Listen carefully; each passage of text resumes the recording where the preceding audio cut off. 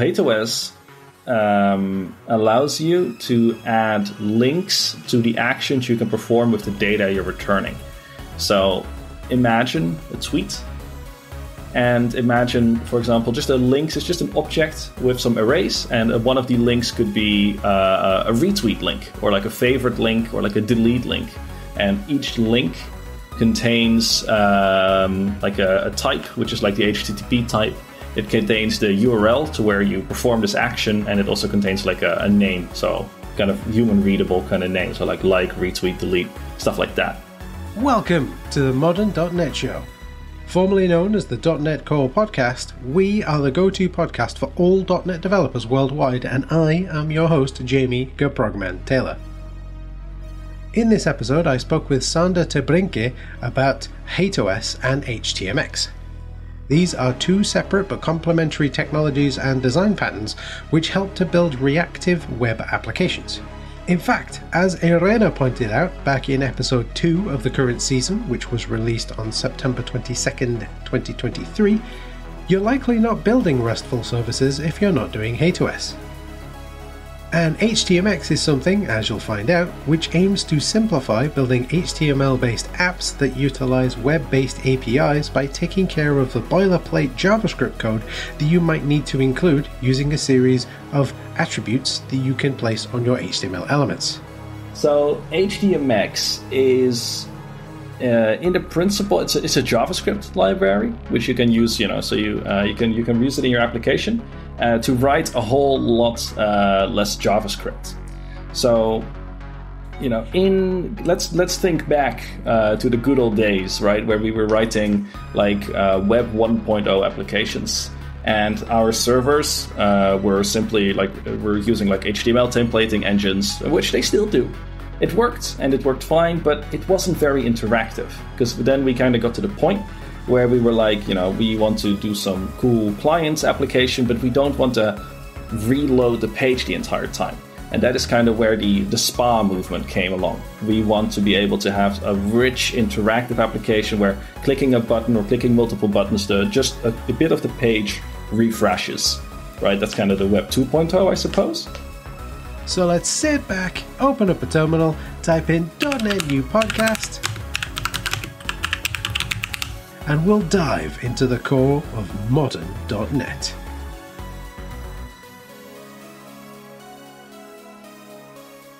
So, Sander, welcome to the show. It's been a while. We've been trying to get this going, and I keep having things come up, so I apologize for that. But yeah, it's wonderful to have you on the show. Thank you. It's a pleasure to be here. Awesome. Thank you very much. So we met back at MVP Summit, the most recent one, because I'm not sure when this one's going out. So yeah, we met at MVP Summit, and actually I remember, right, little peek behind the curtains. I remember it was during breakfast. I'd gone downstairs for breakfast, yeah. And I had my .NET Core Podcast hoodie, and we started a conversation with that. I was kind of looking for like other MVPs in the hotel, to kind of talk to and stuff like that. And yeah, I recognized you, and I recognized the show as well, so I thought it was really exciting. It was really fun. Yeah. See, networking. It's like LinkedIn, but for real life. Awesome. So yeah, like I said, welcome to the show. I was wondering, would you give the listeners a bit of an elevator pitch, like a quick description of, who you are, the kind of work you do, that kind of thing, all that kind of exciting stuff, so that everybody knows a little bit about you? Sure thing. So my name is Sander te Brinke. I am from the Netherlands, and I work as a senior software engineer at Arcadie in Zwolle, which is a consultancy company. And besides that, I'm also a Microsoft MVP, which you've already probably understood from now. So I've been an MVP since last year, which I was super, super happy to become. I mostly focus, as a programmer, on doing stuff with .NET and Azure and stuff like that. Those are really mainly my focus points, but I also like doing front-end developments, or I did some game development in the past, some app development, DevOps. Basically, everything that kind of is interesting to me, I love doing. And besides all of that, I like to do, write some blogs on my websites, speak at meetups and conferences, doing bits of open source, or organizing some small events like Oktoberfest, stuff like that. So I like to keep myself busy. Cool.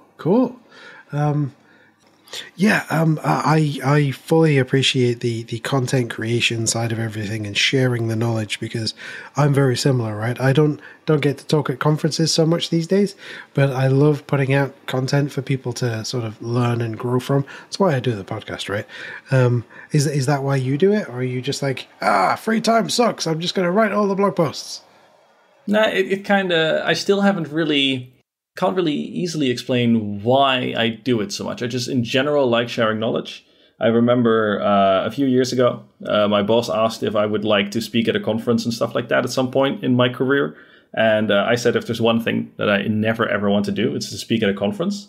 And now doing it like multiple times per year. So something really changed there. I think for me, it just really developed organically, where I like sharing knowledge with colleagues and stuff like that. And I really like learning every day. So why not, share it within colleagues? And then I just kind of got challenged slowly to, share it in a presentation and stuff like that. And then I was like, why not write a blog post? And it kind of, at some point when you're like sharing it online and stuff like that, you get all of that feedback that just makes you want to write more and more. You just start appreciating it more. Totally. No, I fully appreciate what you're saying there. I fully agree with you. There's something from my teacher training days, which is sitting at the back of my brain and saying, hey, mention this. So long-time listeners of the show will know that I trained to be a high school teacher just out of uni before I started my dev career. And one of the great things about giving a talk or writing a blog post or producing any kind of content is that in order for you to fully understand the thing that you're trying to teach, teaching it helps you to... Let me try that again. Yeah. No, we'll keep that in. We'll keep that flub in. That's fine. In order to teach something, you really need to know it. But the act of teaching it helps you to reinforce the knowledge you already have, which is one of the reasons why I always used to get... in my lessons, I would get the students up at the end and say, tell me what you learned, right? Do a mini presentation about what you learned today, because it would reinforce that the day's learning way better than homework ever does. And everybody hates homework anyway. But I totally you get a bit of interaction and stuff as well. Yeah, absolutely. Cool. So one of the things that I would love to talk to you about is this HATEOAS, which sounds like a Linux distribution, right? But it's something to do with APIs, right? I know REST, I know SOAP, I know WCF, all those kinds of things. But HATEOAS, what's this? So HATEOAS is definitely not a Linux distro, though. Like lots of people I tell about, I talk about HATEOAS, think that it is, because, it kind of ends with OS and stuff like that, or AS. So HATEOAS is it stands for Hypermedia as the Engine of Application State, which is, an acronym you're not going to remember. And what it basically does is it enriches your API response, and it can be extremely, extremely useful. That's kind of really in a nutshell. Cool. Okay. So is it okay? So let's say I want to use HATEOAS as part of an API. Yeah. What am I doing here, right? Because my APIs will usually return a JSON blob with some data in it. Am I still returning that JSON? Am I still using RESTful get and put and post? How do I implement that? Exactly. That's exactly kind of right. So I like explaining it in I like explaining it as follows. I always use Twitter, or I guess I should call it X now as an example. So imagine we're looking at, just a basic Twitter application. And we would be returning a tweet, right? So as JSON, we would be returning stuff like an ID, user ID, and the tweet, the amount of favorites, the amount of likes, right? That's just the model, just some data JSON that we're sending over the line. Mm-hmm. So with that data, your app is going to, render some stuff on the screen. But the app only knows your data as data. It doesn't know what to do with it. HATEOAS allows you to add links to the actions you can perform with the data you're returning. So imagine a tweet. And imagine, for example, just a links is just an object with some arrays, and one of the links could be a retweet link, or like a favorite link, or like a delete link. And each link contains like a type, which is like the HTTP type. It contains the URL to where you perform this action, and it also contains like a name, so kind of human readable kind of name, so like, retweet, delete, stuff like that. Okay, so I'm imagining that I can return, like you said, right? I'm returning the data and some things I can do to that data, right? So presumably it makes my UI easier to build, because if I'm saying here's the data and here's what you can do with it, then I don't need no logic in my UI, right? Oh yeah, that's kind of exactly it. Like if I had to give like a real elevator pitch about the usefulness of HATEOAS, that would really, that would definitely be the definition of it. Because imagine, and you're building like a front-end application, and like basically all of these front-end applications are built like this nowadays, where you're returning data from your API, like a tweet, and then somewhere in your front end, you're building the actions based on that entity. So for a tweet could be a retweet. So there might be some logic connected to it. Like you're only allowed to retweet it if you haven't retweeted it yet, or something like that, if that would be valid logic. Or maybe downloading and deleting an invoice when it hasn't been improved yet. Something like that. There's logic attached to actions. Sure, okay. Yeah, I think that would be a good way to say it. And that you might think, that's just something that every application has to do. But then you come to realize that the server is performing these exact same actions. When I'm, for example, deleting a tweet and there's some logic connected to it, just like the owner is only allowed to delete a tweet, you check that in the front end to show a delete button. And then you're also, when you're performing the delete action on the server, you're performing the exact same action again, which is duplicate code. Okay. I can also imagine perhaps that because it potentially reduces the amount of code on the front end, it lightly reduces the attack surface. So like if in your example, right, I can delete this thing if I'm the owner of this thing, what's stopping me from hitting F12, hitting the breakpoint on the do you own this thing? Yes, allow it to delete, right? Whereas I guess with HATEOAS, if the UI is being built based on that response, that button's only going to be there if the server tells me I can put that button there, right? Yeah, I guess it could be a bit better. I mean, you could still forge a network request anyway if you know what the URI would be. So I don't really think it matters security-wise. I think the biggest benefit really is the removal of lots of logic from your front end, what you already mentioned, because your front end no longer has to have the duplicate code. Your front end can simply check, like, is there a delete link available in the links array? If so, I don't even care what the logic looks like. I can just now render the delete button. Okay. And with that reduction of duplicated logic, right, everybody talks about don't repeat yourself, right? So with the reduction of that duplicated logic, if it changes on the back end, where the rule is now you can delete it if you're the owner and it's Tuesday and you recently drunk a coffee, you would then need to replicate that on the front end, right? Whereas that's exactly the problem. Yeah. That's exactly the problem that all of the applications nowadays have. You're changing any kind of logic on your server that, like, related to entity actions, which is like, if you just think of any application, there's loads of these, like a web shop with your cart, interacting with your cart, like a timesheet, or like our registration application, like all of that kind of stuff. There's so many actions, and you're changing your backend, means that you also have to change your front end, so your UI works with the new logic. And if you were to use HATEOAS, or just use links, so your API is sending back links to these actions, your front end would be updated automatically. Right, okay. So it makes, like you're saying, it makes my UI reactive without really having to do anything. As long as the bit of logic is there that says, if there is this link, show this button, right? I don't need to, it will automatically react, because then I change something on the server, bang, my UI changes, I suppose.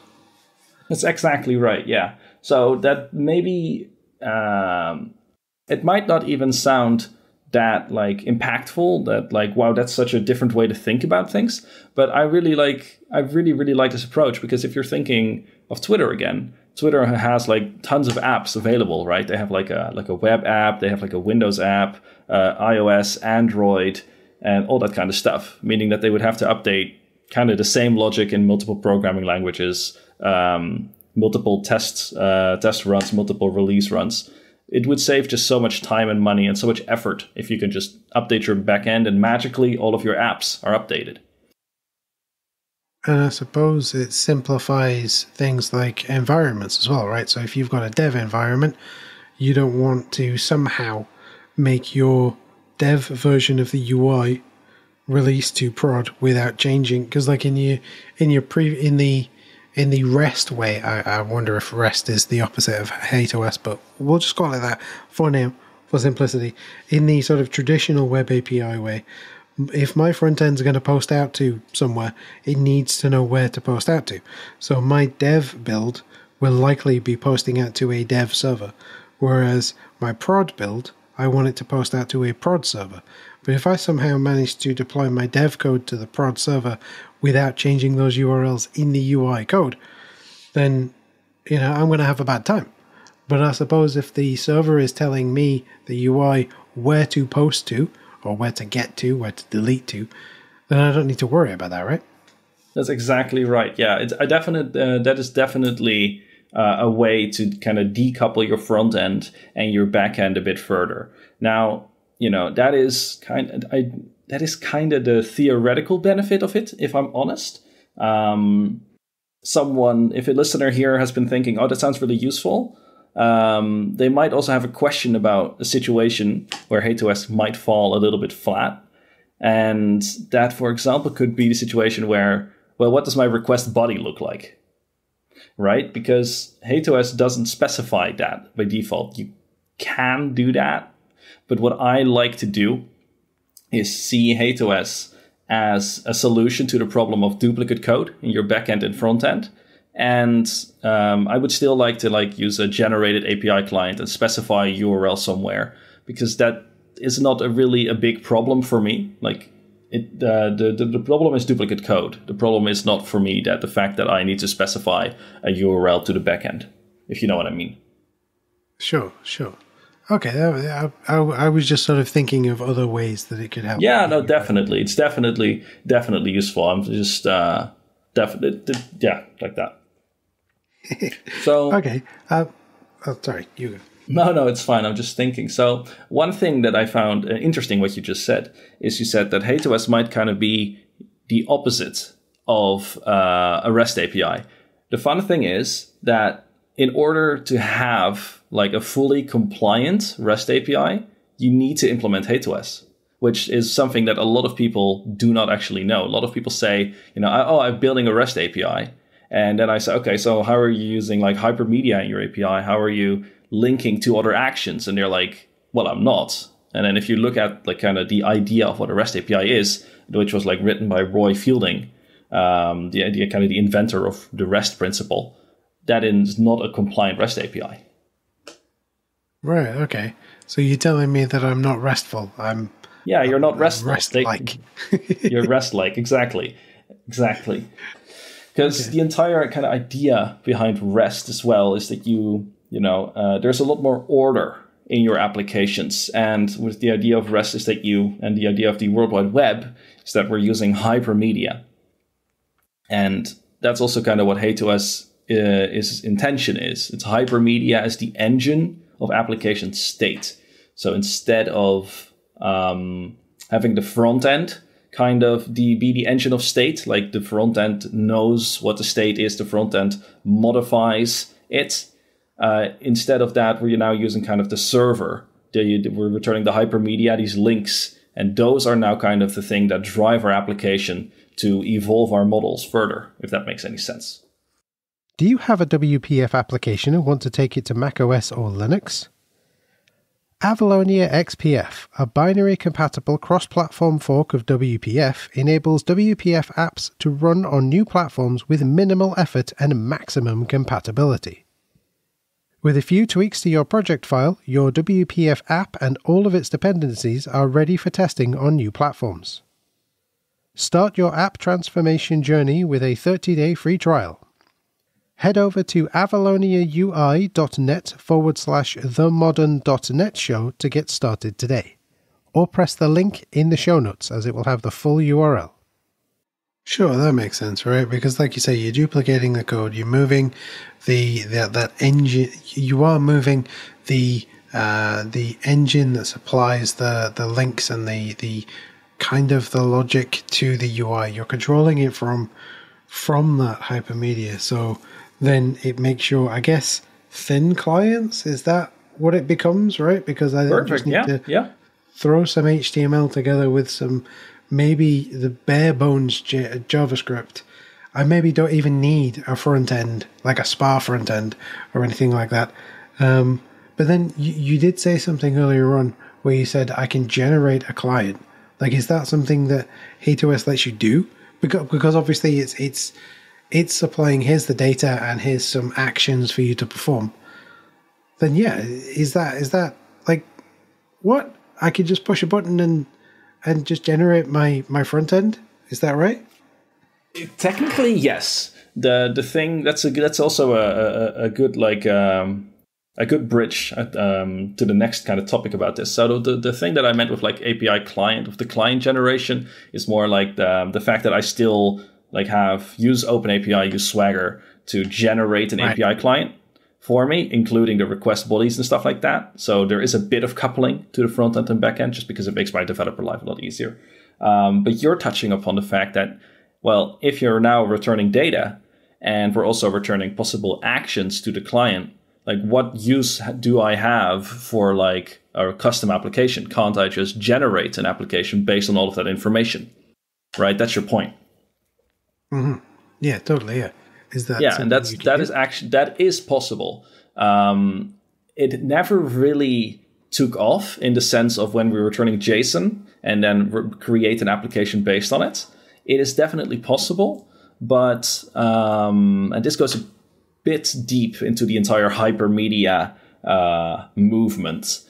You also need to kind of make like a hypermedia client that understands all of this stuff and then renders it. The big problem that you can probably imagine with this is that if we're returning like links and the client has to render them, it's not very difficult, but your application will look very, very static, very, very boring, right? Because you just need to define somewhere where to put those links. It probably works like in a Web 1.0 scenario, but if you need any like kind of customization, interaction in your client, then this all falls apart. Okay. So we're still going to need something that is inherently interactive, but it reduces that burden of where to go to get the data and what I can do with that data. Am I still in the right ballpark? I want to make sure. Yeah, no, definitely. If we're thinking I would love to talk a bit about HTMX later, which is going to definitely touch upon more of like creating a thin client and using Hypermedia, and kind of HATEOAS is then embedded in that as the driver for your application, going kind of back to the roots. But I think it could be good to touch upon that later. But yeah, you still, if we're just using JSON and returning the links as HATEOAS kind of in your response, you definitely need to have the application understand these links and have some logic in your code that kind of still displays the buttons somewhere. Okay. So it's not a what am I looking for? It's not a reason to fire all the front end devs. You still need the front end devs, right? Yeah, no, you definitely still need the front end devs, but you will make the lives of front end devs a whole lot easier. In fact, I've been using this HATEOAS, this principle in lots and lots of applications, and it has made it a lot easier because, instead of having to have all of this logic about, can we, for example, like you said, is it Tuesday? Am I drinking a coffee? And am I the owner of a tweet? And then I can delete it. All of that logic. Just, let the front-end devs check a link and let them do what they do best, right? Like make beautiful front ends, like use their CSS wizardry, which I don't understand, to just make that beautiful application. But, don't make them rewrite all of the backend logic in like TypeScript or JavaScript or stuff like that. Sure. I totally get what you mean about CSS wizardry. I literally had to center a div today and had to look it up because I can't do it, man. I have the same problem. I mean, I can do Angular, I can do React, I can do Vue, but like the second I need to do anything with CSS, I just all fall apart. It also makes it difficult for me to think and say like, am I a full stack engineer if I do not really understand CSS? Because I can do front end, but the second someone says, yeah, can you move that button? Then no, not really. But I can set up like the cloud services for you. I can set up like a bit of networking. I can do DevOps. I can do backend. But CSS, no, not for me. Thanks. I suppose it's like, I don't know whether you get this, but I get this a lot. For when family members say to me, hey, you're good with computers, can you set up my phone? It's like, that's to me, that's the full stack dev who's like, I can't do CSS, but I can do everything else. That's the same thing, right? I can technically do it. I just don't want to. Yeah, I'm not really specialized in it. I could learn CSS. It's just such a different way of thinking. Yeah, I remember being at a birthday party where a family member stayed just a little bit longer just to wait for me to arrive because he wanted to have laptop advice, and I gave it, and then he left. I'm like, okay, great. I was really thinking of like, sending an invoice. That's brilliant. I'll stay around just long enough to get my advice, and then I'll leave. Brilliant. Exactly. Good to see you too. So you mentioned earlier on HTMX, right? Right. Because you said it was related to HATEOAS. So let's talk about that, right? So I'm cheating, right? But listeners, you already know that when we do this, I do a little bit of research. So I know what HTMX is, but some of you who are listening may not know what HTMX is. So what's HTMX then? Well, I feel like you say that your listeners might not know it, but one of the things that HTMX is currently, it is extremely popular on social media, especially on Twitter, which is kind of why it has been exploding and exploding. So if people are like listening to tech podcasts, they might have at least seen a lot of the memes already. It kind of got popular because of the memes, which I find a very interesting marketing strategy for your library. So HTMX is... in the principle, it's a JavaScript library which you can use. So you can use it in your application to write a whole lot less JavaScript. So let's think back to the good old days, right, where we were writing like Web 1.0 applications, and our servers were simply we're using like HTML templating engines, which they still do. But nowadays, lots of applications are like single-page applications. And the server was returning HTML. And then the only way we could interact with servers was with like the anchor element and with like forms, right? So we could do like gets and posts, which worked very, very well. Like we clicked on a link or we submitted a form, and then we had to go to the server, and then we got some HTML back.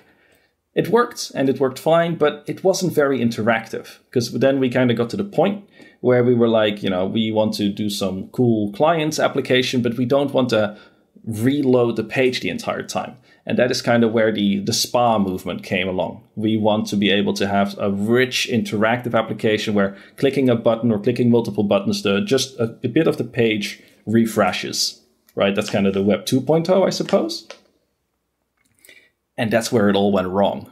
No, but so the idea is that we're now bootstrapping like an Angular, or I guess React is the most popular application, and for example, to click on a button, and then we do like lots of React magic, and just to send kind of an API request to get some data or to perform some actions on the server.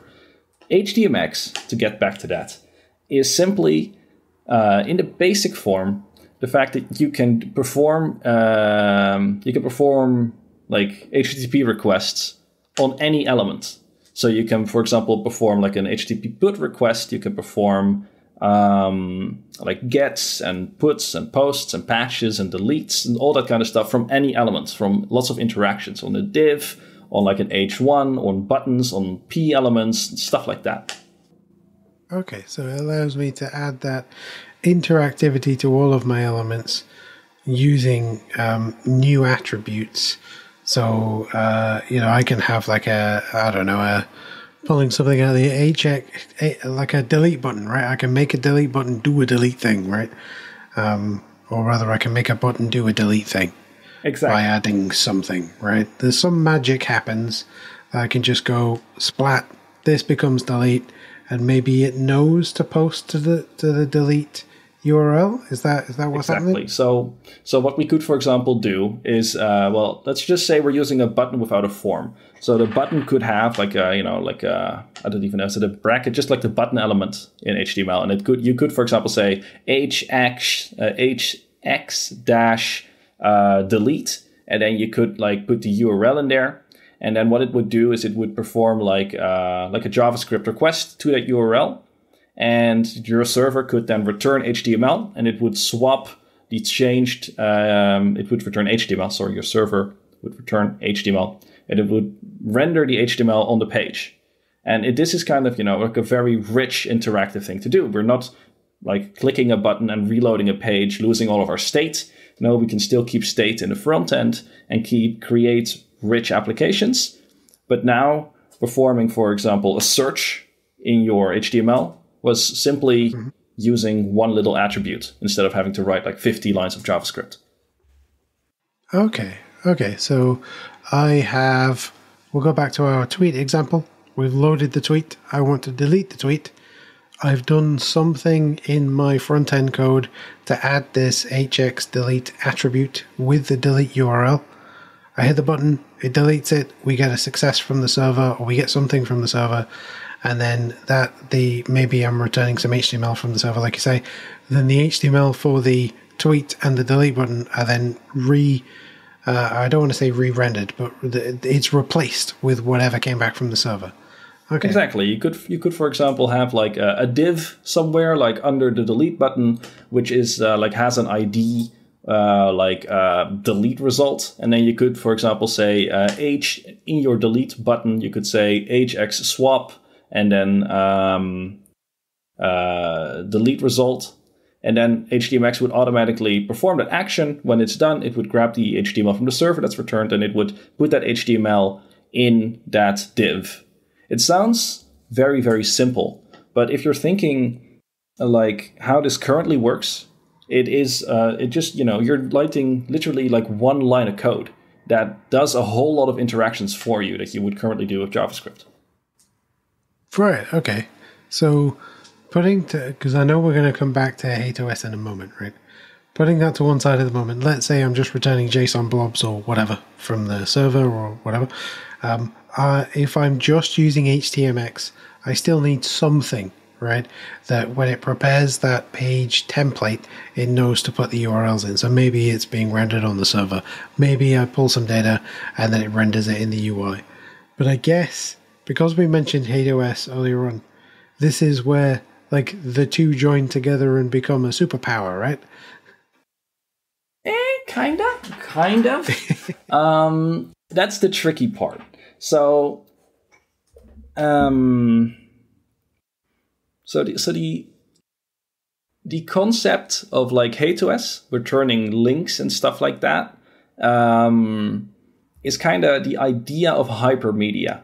And in hypermedia, what that is kind of it's returning media like text from a server, but it's interactive. You can link to stuff. That's the entire idea of hypermedia.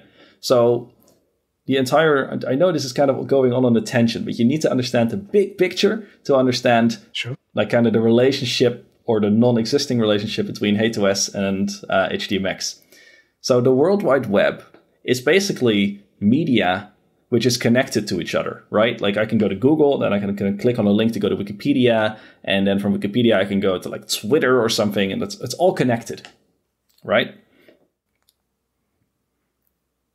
And what is happening is that your browser is getting all of this hypermedia back, and it already understands what it needs to do. Your browser is like a Hypermedia client. It sees an anchor link, so it knows that when someone clicks on that link, it needs to connect to a new application, which is, for example, Twitter. Sure. So now let's go back to a traditional, just like a nowadays spa application. We are returning a tweet, which has a user ID. But that isn't real Hypermedia, because the client doesn't natively understand what that means. Your browser doesn't understand it. It needs for example, React to then render that to HTML and render that user ID to a link to open the user ID, the user page. Okay. Do you understand the difference? Do you see the difference that I mean? Yeah. I'm struggling to think of an analogy. Usually I'm pretty good with metaphors and analogies, but I'm struggling to think of one. But no, I get what you mean in that I feel like HATEOAS takes us back a step to a simpler time where we are just transferring Hypermedia around because spas are complicated, right? Yeah. So in the traditional, let's think of a banking application. Let's say that we are loading our bank's application. Our bank applications are still typically pretty, old-fashioned. And for example, this one's still just returning HTML. So you can imagine that it's returning an HTML document which has like a header with bank details, and it has a couple of a bit of information like my name and my balance, and it has 3 actions. It has an action to close account. It has an action and it has an action to send money to another account. Mm-hmm. Right. Imagine that in an HTML sense. That would probably involve some forms and some buttons and some stuff like that.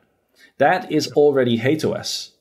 The server is returning data with links, with actions that can be performed. And the browser natively understands this as, hey, there's a form with a close account button, which basically is a HATEOAS link. It's a link to another action. Okay. And so they are separate things, but where does HTMX come in then? Because if I'm going to build the greatest application ever, right? Yep. I'm going to have a .NET backend that returns HATEOAS, and I'm going to magically get HTMX running at the front end, and then I'm going to make the memes about it. How am I pairing those 3 things up? I think in the classical sense, in the way that I use HATEOAS, is that if I'm using HATEOAS in my applications, I'm not really using HTMX in the front end. I'm using, for example, Angular or React or stuff like that, and I'm using those JSON HATEOAS links to render my actions on the client based on those links. When I'm using HTMX, my server is returning HTML. So we've stepped away from returning JSON. We can still have an API that returns JSON, but for our front end, we're returning HTML again. And the HTML is Hypermedia that already has HATEOAS as a principle applied to it. We're returning our banking details with these actions that you can perform on your account. Now, what HTMX allows you to do is, instead of, clicking on that button, reloading the page and stuff like that, we're allowing our browser to say, if someone clicks on that button, perform a request to the server and return the HTML and render it without reloading the page, right? Like the good old days of using AJAX request, XML, HTTP request and stuff like that. If you're enjoying this show, would you mind sharing it with a friend or colleague? Check out Podcatcher for a link to the show notes, which has an embedded player within it and a transcription and all that stuff, and share that link with them. I'd really appreciate it if you could indeed share the show. But if you'd like a few other ways to support it, you could leave a rating or review on your podcatcher of choice. So if you head over to .netcore.show/review, you'll find loads of ways to do that. You could consider buying the show a coffee. The Buy Me a Coffee link is available on each show's show notes page on the website. This is a one-off financial support option. You could become a patron. This is a monthly subscription-based financial support option, and the link to that is included on each episode's show notes page as well. I'd love it if you could share the show with a friend or colleague, or leave a rating or review. The other options are completely up to you, and are not required at all to continue enjoying the show. Anyway, let's get back to it. Right, okay. So, like you said earlier on, I guess both HATEOAS and HTMX are greatly reducing the complexity of the front end, right? Because if HTMX is if HATEOAS is what the browser already understands, and HTMX is, and I'm going to use my own words here, this is not what you've said, supplying me some magic to wire up a delete button to a delete action, right? Then my user interface becomes less complex. So then it becomes faster to innovate with, I guess? Oh, yes, definitely. So to kind of hammer that example home, right? Let's just kind of see if we can explain a search action kind of to the listeners. You know, it's always really easy to explain it with code, like on the screen, but of course, some people might be in the car now. So let's see if we can explain this, you know, with our voices. So good luck, everyone. Pay attention, but also, you know, pay attention to whatever you're doing. We're writing a search function in our application. So we're searching, for example, a recipe application for like the most nice dinner recipes that you can imagine. And we're doing this in a React or Vue or Angular, a modern spa application. That involves quite a bit of JavaScript, right? We need to have something that listens to some like input box where there's input coming in. We need to then send an HTTP request somewhere. We need to track the state. So we can, for example, like put a loading indicator on or off when the request is done or the request fails. Mm-hmm. We need to handle like request successes and request failures. When the request comes back and we get a response, we need to grab that JSON and we need to map that to the results, and then we need to, you know, put that somewhere so the response is re-rendered on the screen. Sure. Sounds like a whole lot of stuff I just said, right? For a pretty simple feature. Yeah, that's a ton of stuff, and that's before you start thinking about, well, what about if my API contract changes and the model changes, right? Exactly. So now with HTMX and the entire like the power of Hypermedia, what we're doing is we have, for example, an input. We have an input element, and then we can say hx-get, and then we put in the URL, so where the search action would be. So like /search, and then we would also say hx delay 500 milliseconds. So after someone stops typing for 500 milliseconds, grab the input from the grab the text from the input and send it to that URL. And then we could still grab like the hx swap, and it said replace the swap, the HTML that's returned, replace that in the results, the search results. So that's basically 3 attributes to replace all of that stuff that I just rambled on about. And we can just replace all of that logic with 3 like little bits of HTML. Right, okay. And I mean, it makes sense that you can do that, right? Because it's going to be the same code every single time, right? We're gonna build. If we were doing it in a SPA or a JavaScript application context, we would have code that performs a get, code that parses a response, code that parses whether it was a success or failure, code that does some branching thing. We don't need to do any of that anymore, because we've just literally let HTMX deal with it for us, right? Exactly. And we're just using the power of our server which already has all of the data. It knows, you know, what the search results are. And that is just returning a bit of HTML instead of JSON. And, you know, it's being rendered on the client again. So it's the good old days of building pretty simple applications, but still having very customizable front ends. So it's like, it's a really good, a good handshake between like the good old backend developers saying, it was so much better back in my days, and the front end developers saying, but I want to build rich applications. HTMX is like a really, really good solution for this, and it's gaining a lot of traction. So does that mean then that because my backend server needs to return some HTML, does the server then need to know about what the UI looks like what the UI is doing? I mean, it would anyway, because it's still returning the HTML for the original page. But like, before I can, as a server side, a backend engineer, I then need to get the data from the database. So I'm going to take the GET request. I'm going to get all of the things I need from the GET request to then go into the database, perhaps get the data from the database. It comes back as a list of things.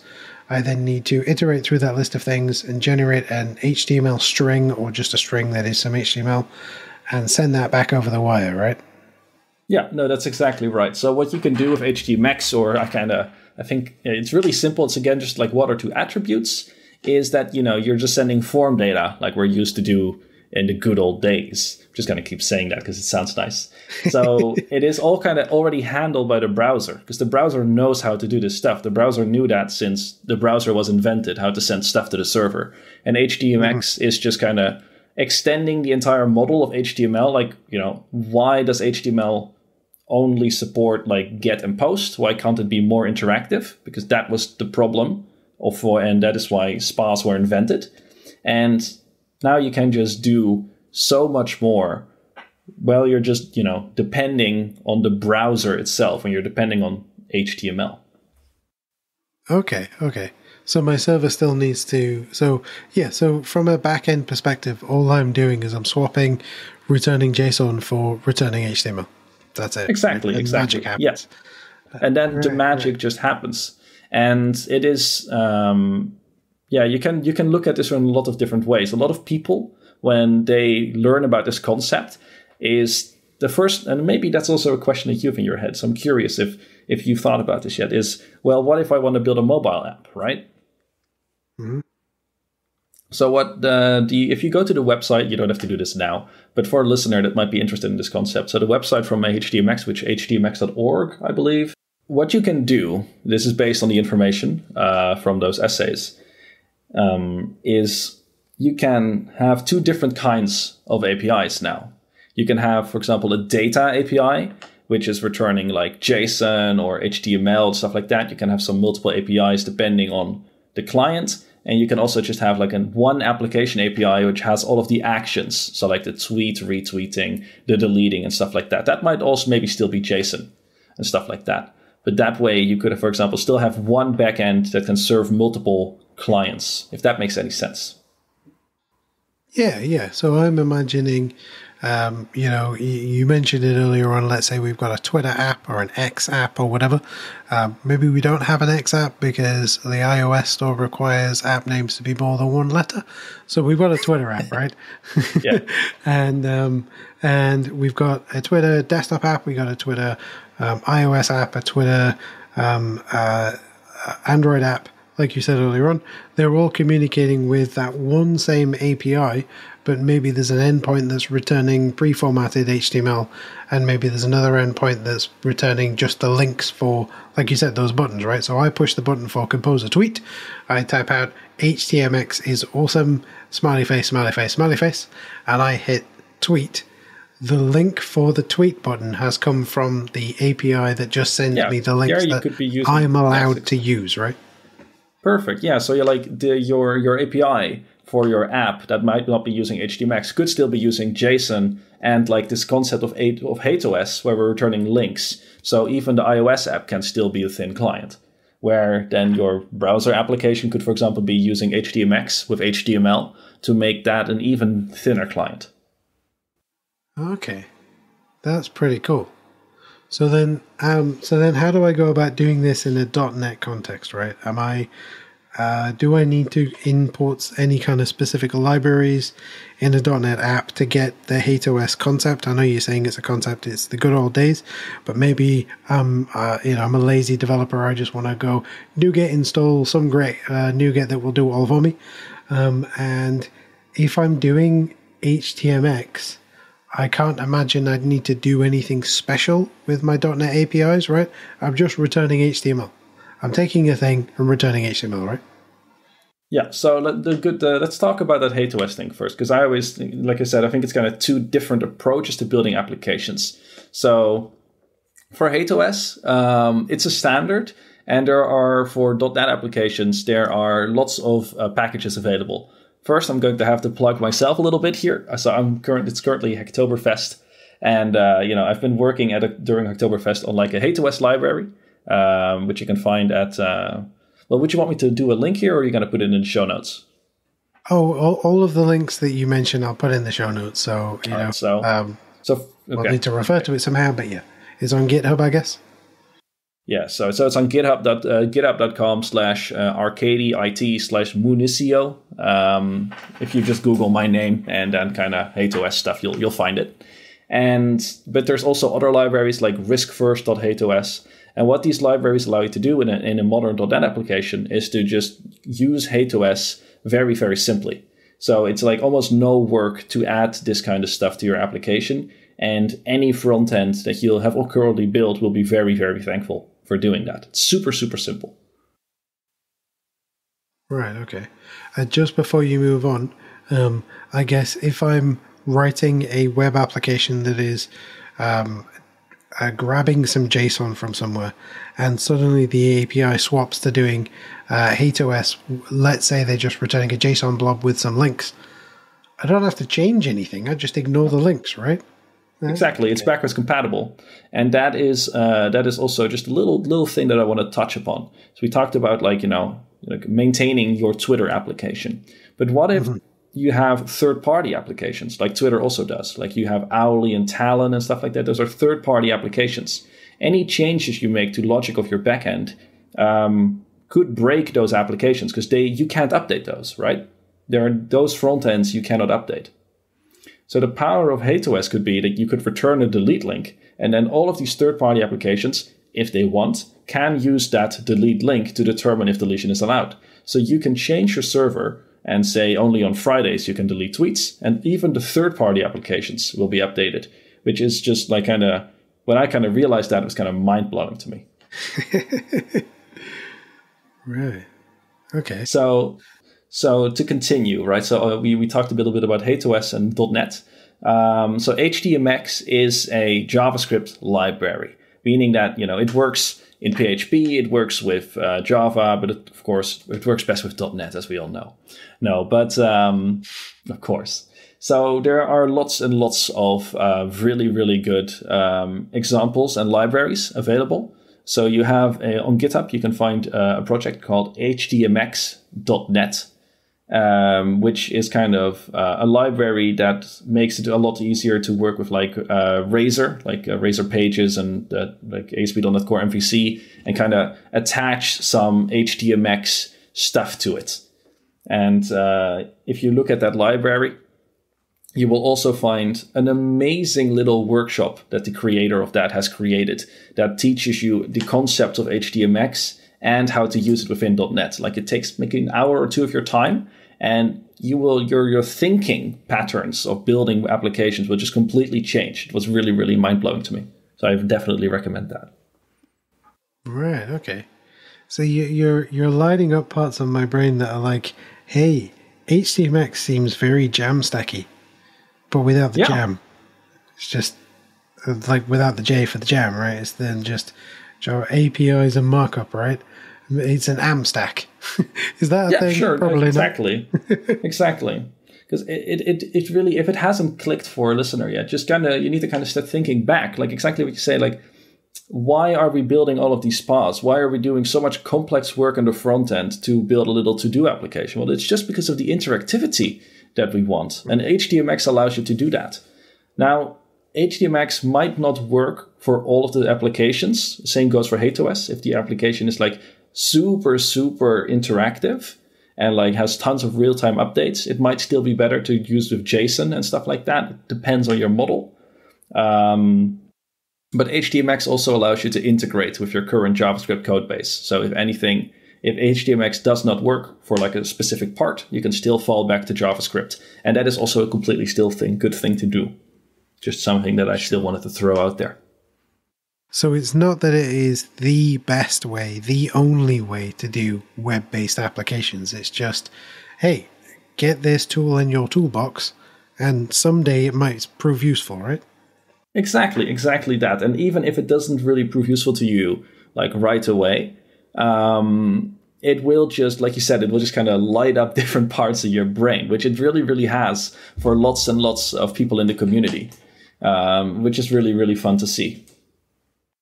Yeah, and I think it's always worth investigating technologies that fit slightly outside of your use case, because then A, you see how other people are doing it, but then B, you get a greater appreciation for other ways to solve the same problem, because like there is no one way to solve every problem, right? Exactly. No, you're completely right. I really like talking to people about exactly like this, like kind of looking at different tools. So I talk to people and then I look at the modern front-end technologies, right? And then there's like partial hydration and like islands and all that kind of stuff. And I'm like, what is happening? I just want to put an image on a screen. And then, there is HTMX, which is just kind of like you go back to the Stone Age times and we're just returning HTML again. And it's just so very easy and, it works and it just works. And it's just so much easier for someone to grasp and kind of come to terms with. Sure. And I mean, I guess if it ain't broke, don't fix it, right? Yeah. Cool. Okay. Well, I mean, it's been an amazing conversation with you, Sander. What about getting in touch with you? We talked a lot about Twitter or whatever they're calling it these days. Are you on Twitter? Are you do you prefer people getting in touch on LinkedIn? Like somebody's listening to this and going, I need to talk to that guy. He's making me think about web development differently, and I want to go have a chat with him. How do they get in touch? Well, you can definitely reach me on Twitter. So on Twitter, I'm Sander ten Brinke. You can also find me on LinkedIn, on my website, stuff like that. I think those three are definitely the main best ones to get in contact with me. And that is also the ones where I'm most active. So yeah, feel free to reach out. I'd love that. Another thing you can do if you're interested in this entire topic of HATEOAS is read my blog post about it. So on my website, s10brinke.nl, because that's the good English pronunciation for it, is you can find my blog post about HATEOAS there and even how you integrate it with .NET in multiple different ways and exactly what the benefits are. So I definitely recommend checking that out as well. Awesome. There'll be a link to that in the show notes, so press through on your app of choice and definitely give that a read. I can definitely recommend Sander's blog posts. I really enjoyed the configuration one you wrote. It was like everything you need to know about configuration in .NET. It was really, really good. Thank you. I'm also really, really happy with that one. It's been doing quite well. So yeah, it's definitely one of my proud blogging moments. Awesome. Well, thank you very much for being with us this evening, Sander. I really, really appreciated it. I'm now going to go away and I'm going to rethink how I've got this. Okay, so real quick, I've got this app that I've written. It's an API and a UI, right? And it is just literally a search. It's show me a list of books from this very small subset of books and allow me to search through it. Like, that's an HTMX app right there, right? Yeah, that's like three attributes. Yeah, exactly. Yeah. Okay, so I'm going to go and do that this evening.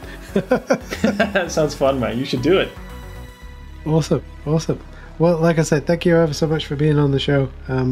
I really appreciate it. Thank you. It was really, really fun to be here. Thank you for listening to this episode of the Modern.NET Show with me, Jamie Taylor. I'd like to thank this episode's guest, Sander ten Brinke, for graciously sharing his time, expertise, and knowledge. Be sure to check out the show notes for a bunch of links to some of the stuff that we covered and a full transcription of the interview. The show notes, as always, can be found at .NETCore.show, and there will be a link directly to them in your podcatcher. And don't forget to spread the word. Leave a rating or review on your podcatcher of choice. Head over to .NETCore.show/review for ways to do that. Reach out via our contact page at .NETCore.show/contact, or join our Discord server over at .netcore.show/discord, all of which are linked in the show notes. But above all, I hope you have a fantastic rest of your day, and I hope I'll see you again next time for more .NET goodness. See you again real soon. See you later, folks.